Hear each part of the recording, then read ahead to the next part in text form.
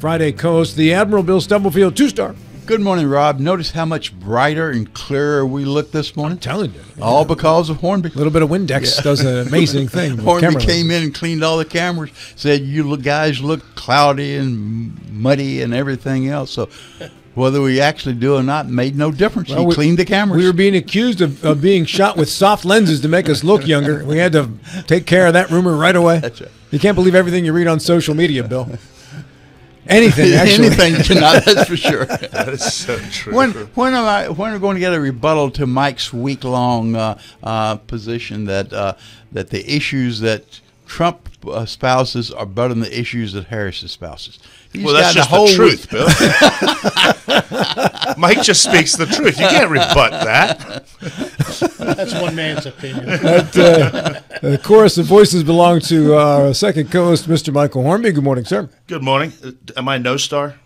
Can I get that? What would you like to be? No star Mike. No star Mike? Yeah. I like For it. today. You Since can he's have it. 2-star, I don't want to be any stars. He's got his 2 stars. He earned them. Thanks, Hornby. They're on the shoulder. Also, let's welcome in the mayor of the city of Martinsburg, Kevin Knowles. It's moving day for the city. Kevin, good morning. Good morning. I didn't know Windex came from the lips. Spit shine, baby, spit shine. Yep. Elbow grease and spit shine. Yeah. You got the moving clothes on today? Yeah. Well, we're in the process as we speak, moving City Hall from our spot up there in the strip mall up there by the Holiday Inn, and we should be in hopefully next week, all ready to go. We've closed for a couple of days for doing business so that we can concentrate on moving everything and getting everything in place. And it's there's still no front door on City Hall. They're putting it in today, so we're right down to the wire.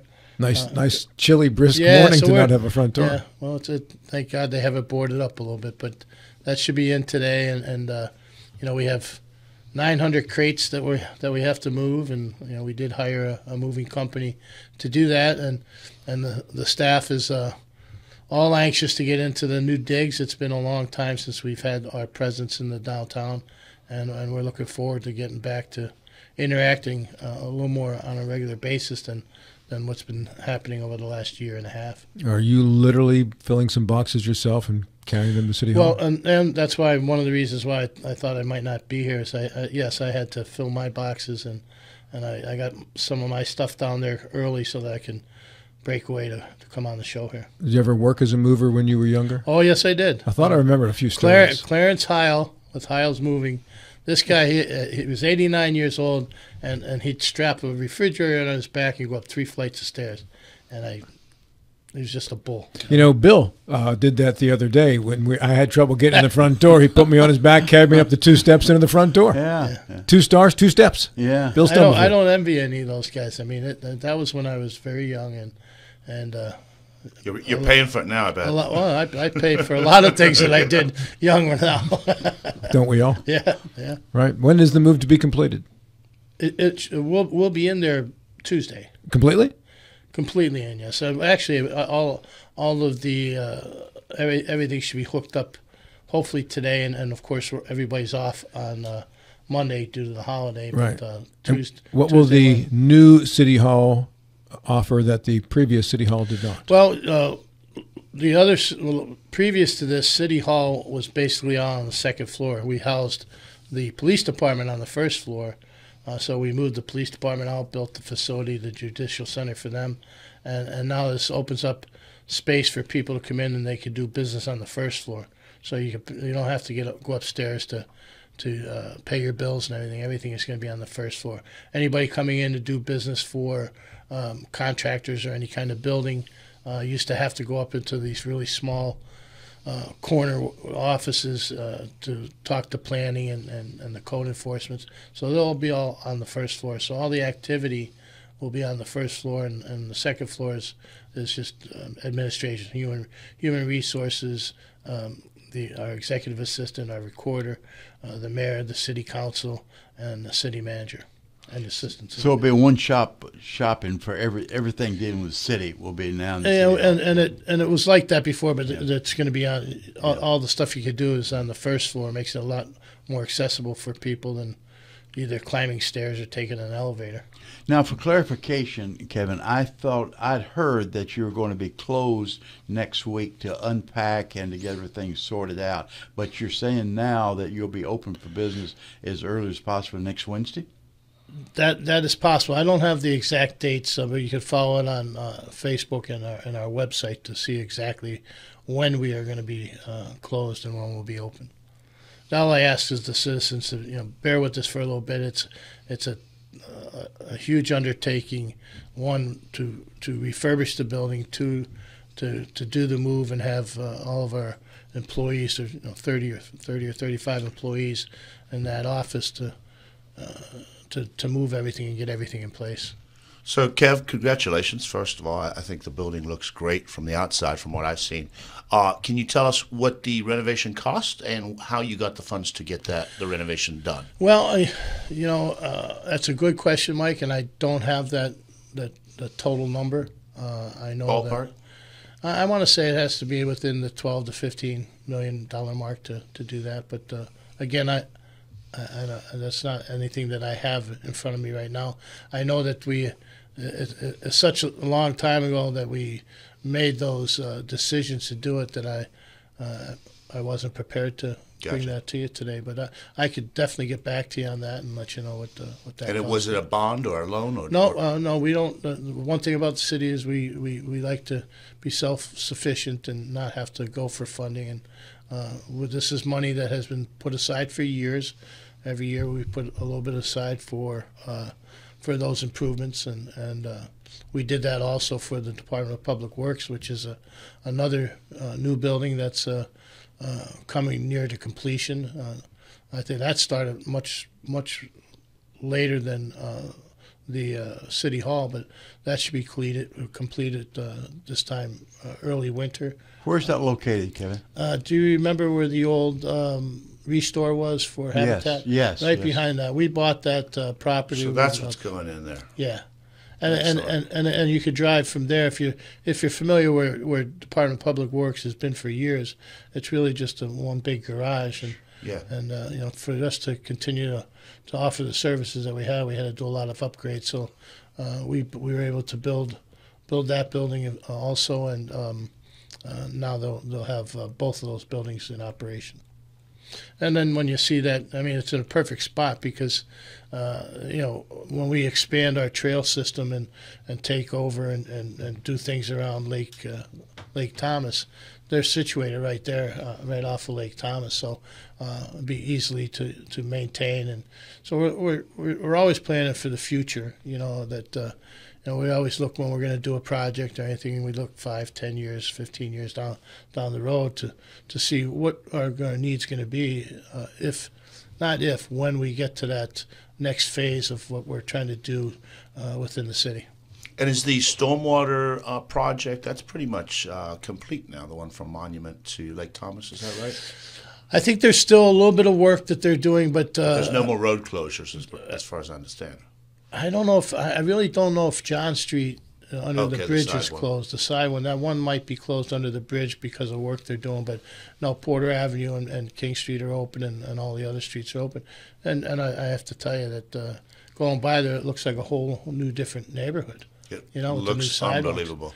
Yeah, I mean and what we're noticing is the homeowners are fixing up and doing a lot of work there, and it's really bringing that part of that area back to life, and we're very excited about it.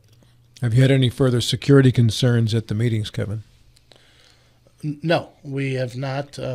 Actually, last night we had the Junior Little League state champs there last night and had a nice event, and we have not had any concerns. We're always, of course, we're prepared as best as you can be for anything, but we are working every day and seeing if there's any other ways that we can do to enhance that. But we haven't had anything pop up or anything come in our direction to make us feel like we're in danger at this point. Was the one event a one-off? I'd like to believe that. but you can't You would discount hope. it. Yeah. We want to make sure that everybody's safe. So we've made some changes to how people come into the council, and then we also with the new city hall, there's going to be a process for people to come through, and so we're at the state of the art when we get inside there. So I think we'll be fine. Kevin, what's the next big renovation or building project you have in mind? Well, there's always talk about a firehouse, another firehouse, and we have not purchased any land yet, and there is some land we're looking at possibly that an individual may want to donate for that purpose. And Are we talking on the west side, Kev? Is that what? up there by the gallery and all that. Yeah, area. okay. But nothing solid. But that's something that we're always forefront, because it's important that we're able to continue to grow in that the services that we provide for the city and the fire department and EMS. So now we talked about this yesterday with Mary Beth Blair, and that has to do with the changing of the parade route for the Apple Harvest Festival Grand Feature Parade. Can you address the reasons for the change, Kevin, and anything you want to talk about with the route? We didn't change the route.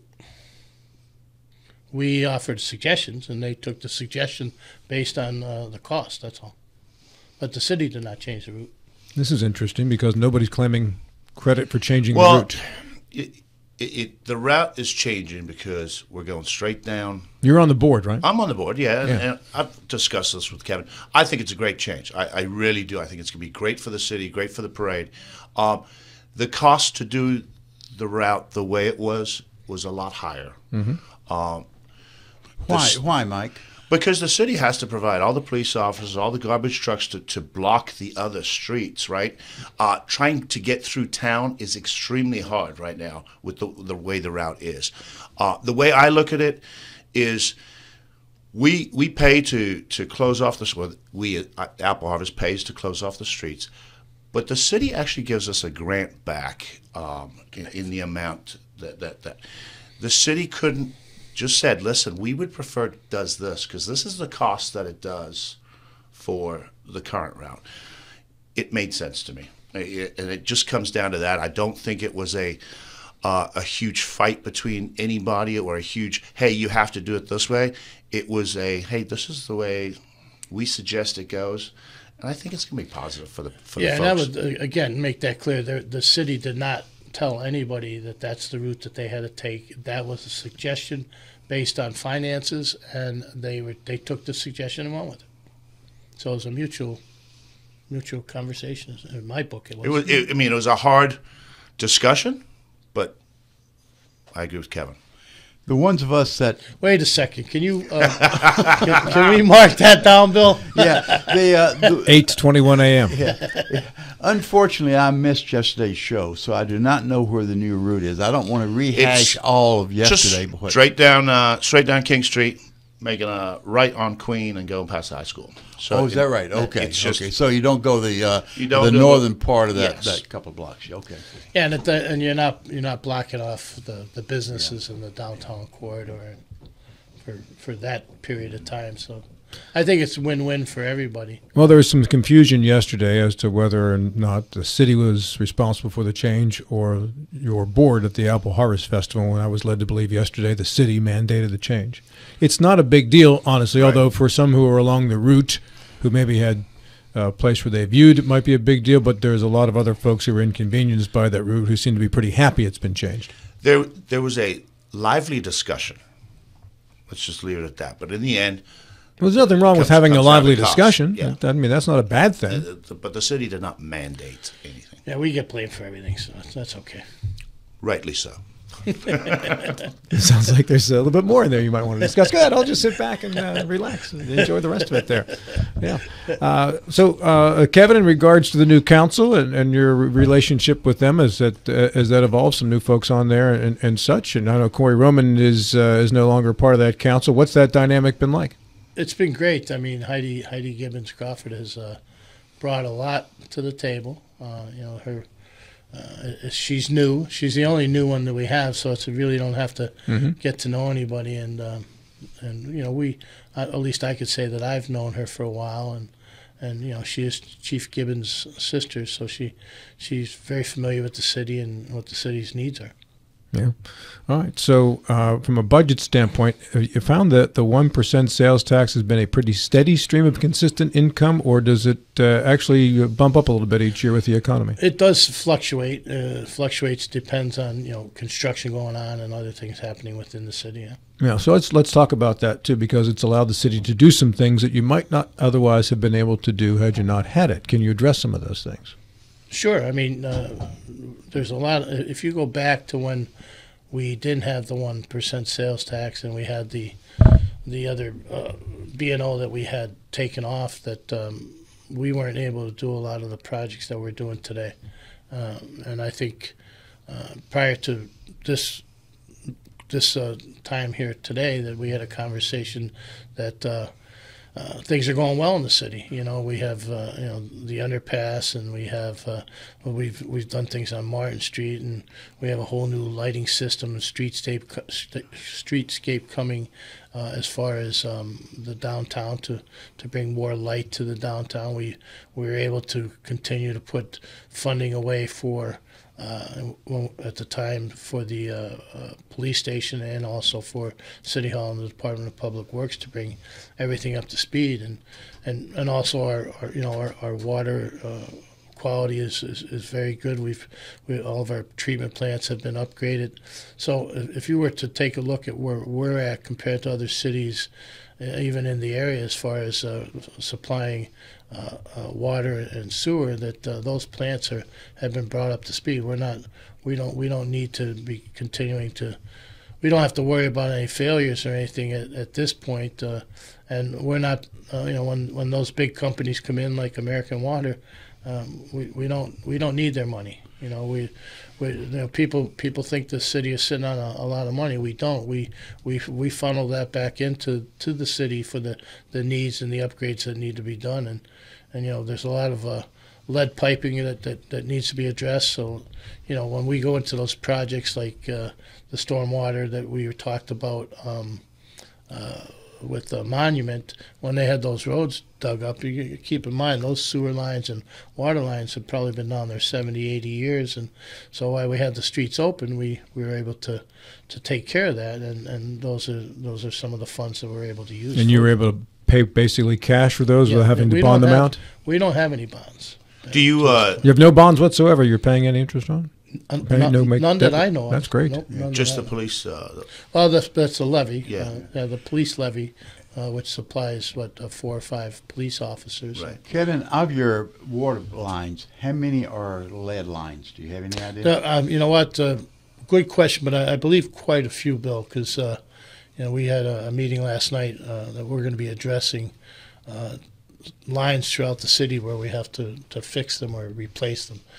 So we're taking that piece by piece. We did something for Water Street. We passed we approved some funding for Water Street to change out some of those lines down there, which would probably be the oldest ones. That used to be the main street in town, and that was where the first electrical house was. So I would imagine that there's a lot of that. Will you be able to access any of the money that we appropriate at the state level for water projects? Do you get state matches or grants? We do. Okay. We do. I mean, one thing about Andy Blake is he's very, very good at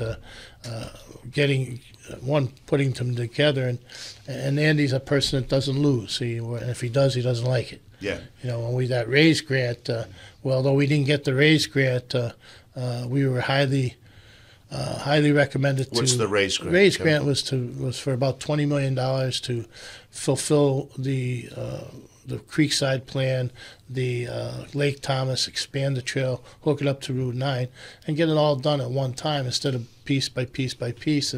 And we were rated very high in that, but this go round we didn't get it. But we were highly recommended to apply again. And well, hopefully that money that we just appropriated in special session, the extra $100 million for water projects and things like that, you get some of that. You can get some of that. Yeah, and a lot of that, like I said, we're fortunately, if we if we need it, we'd be looking for it. But Right. we've been keeping up with all of ours for a long time, so it's Yeah, with these lead pipes, there's two problems. One, of course, obviously the lead, but all these pipes do leak a lot. So you lose as much as 50 to 60% of your water, available water, just out of leakage. So replacing the pipes, you have the two advantages. And Bill, that's why I I didn't know recommend having a well drilled right by all the pipes where they're leaking water. It's free water. Recharge, but it's also tainted with lead as well. I don't mind that. It adds flavor as far That's as what the Romans said as well, Mike. And look what happened to them, Rob. Hey, a couple of questions from our audience there, or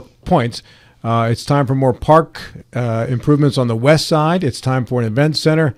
And Brad Knowles says, I really enjoy pushing that 1% sales tax. Brad, that's because I don't live in the city, baby. So anyway, let's hey, Brad, they all love to push that. So parks improvements on the west side and an event center. What do you think long term? well, I mean, right now we just purchased the old Bolts hardware. That we purchased that property there. So we're looking at possibly putting a little pocket park there, and we just. There'll be 8 new pickleball courts ready to be played on for this weekend. They're finished down on Baltimore Street. So that Boats property is an ideal situation, but it's very small. Right. Well, what can you do with a pocket? Well, but, with a pocket park, you could put little seating areas and have maybe even a little garden there for a community garden. But there in that ward at this point. Ward 2, which I used to represent, and I still do, but there's no parks at all. So it's the only ward that doesn't have no parks. Yeah. So we're gonna start somewhere. Maybe a pavilion. Well, there's a lot. What I've asked the that Ward 2 has the only neighborhood association in the city, Right. and they meet and they do a lot of great and they do a lot of great things, and I've challenged them to come up with some thoughts and ideas of what they'd like to see in their neighborhood. We also just purchased the property down off of Spring Street, the old Legion property that's adjacent to the Frog Hollow Trail, which is across from where we had our dedication the other day for our elected officials, and there's going to be some type of a park system put in there also. Very good. A minute left. Is there anything you want to cover that you didn't get a chance? Well, I do. I want to cover that we had a dedication the other day on Frog Hollow Trail. There's a memorial area there for all of our elected officials that passed away in office, and it totals 54 years of service that they gave to this city. And you had Harriet Johnson, you had Roger Lewis, you had Mark Baker, and you had Max Parkinson. So it was a very nice event, and it was nice to be able to recognize all 4 of those for the services that they've given to the city. Very nice. Kevin, thank you. Good to see you. Good to see you guys. Thank you. Thank you for coming in on Moving Day here. We appreciate it. Yep.